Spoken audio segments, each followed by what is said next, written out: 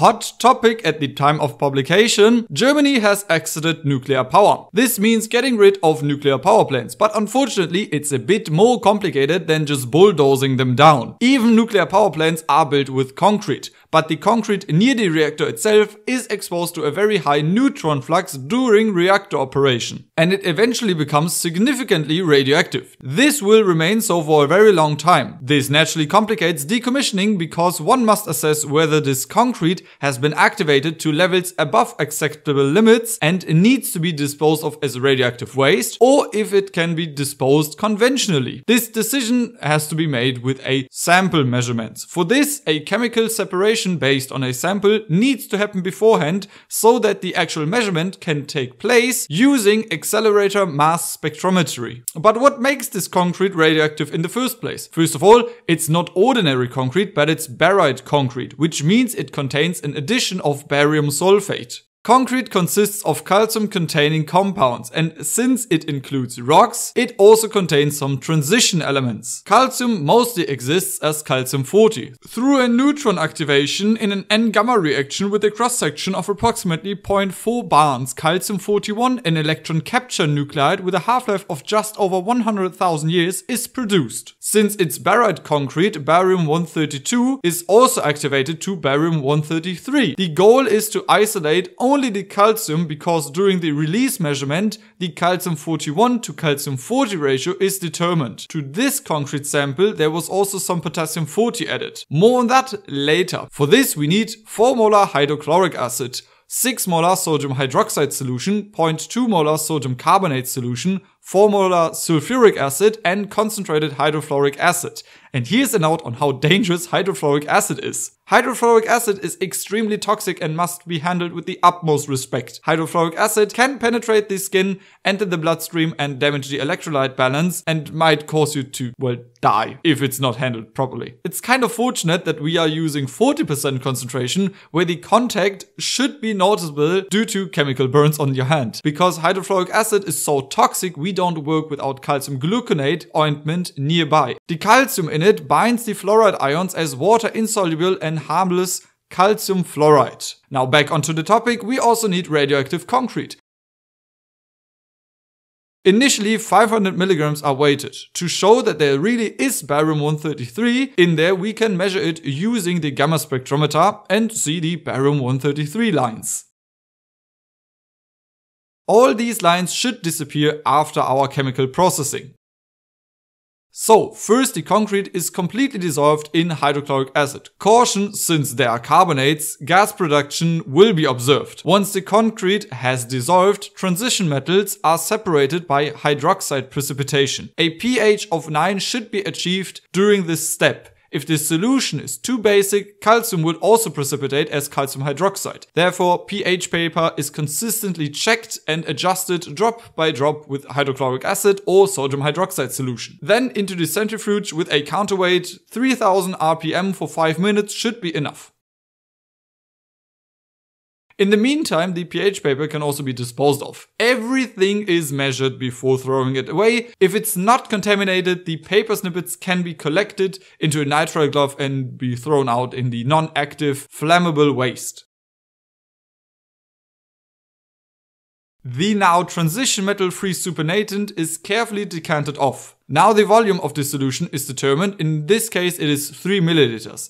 And then so much sodium carbonate is weighted out that a 0.2 molar solution is created. 63.6 milligrams in this case. By adding sodium carbonate, the alkaline earth metals, including barium-133 and calcium-41, are precipitated as carbonates and can then be separated from the alkali metals. I will explain why that is important later in the theory. The supernatant with dissolved alkali metal ions can carefully be decanted off, and the alkaline earth carbonate solid is then washed again with 0.2 molar sodium carbonate solution. Centrifuged again, and the supernatant can be decanted off again. The solid is dissolved in hydrochloric acid again. Caution, of course, we have a carbonate, so gas production will be observed.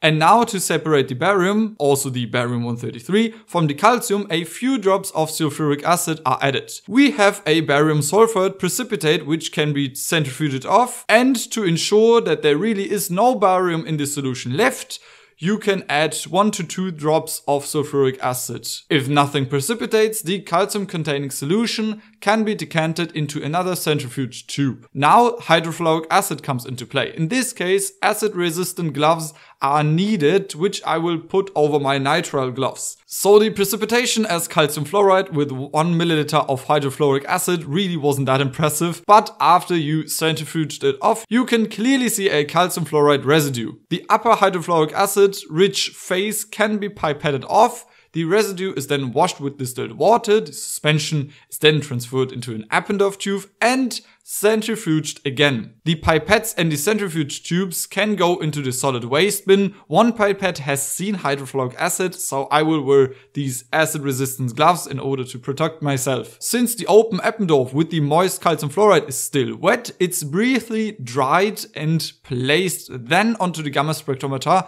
and as we can see, there are no barium-133 lines anymore. Lab work is done, so we can leave the lab and go on to the evaluation. The following questions will be answered. Why the addition of potassium-40? Adding on to that, how is the calcium-40, calcium-41 ratio determined? And with some information about calcium-41, we can also answer why this clearance measurement that we just did is such a pain. So the two radionuclides calcium-41 and barium-133 primarily arise from the calcium-40 contained in the concrete and the barium-132, which turns into barium-133 in an N-gamma reaction with a cross-section of about 10.5 barns. Potassium-40 was used in the experiments to check the potassium content in general. But why? Potassium primarily exists as potassium-39 and potassium-41. And this stable potassium-41 messes up our measurement. Since potassium-40 emits radiation nicely, we can track the potassium-41 content of the sample through the measurement of the scintillation counter, which measures the radioactive potassium-40. And the radioactive potassium-40 and potassium-41 are chemically identical. When I decanted the dissolved potassium ions during the carbonate washing step from this solution, I separated the calcium from all potassium isotopes. But why do I need to separate potassium-41 and potassium-40 from calcium-41? Surprise quiz! What term describes the relation in which the potassium-41 and calcium-41 stand to each other?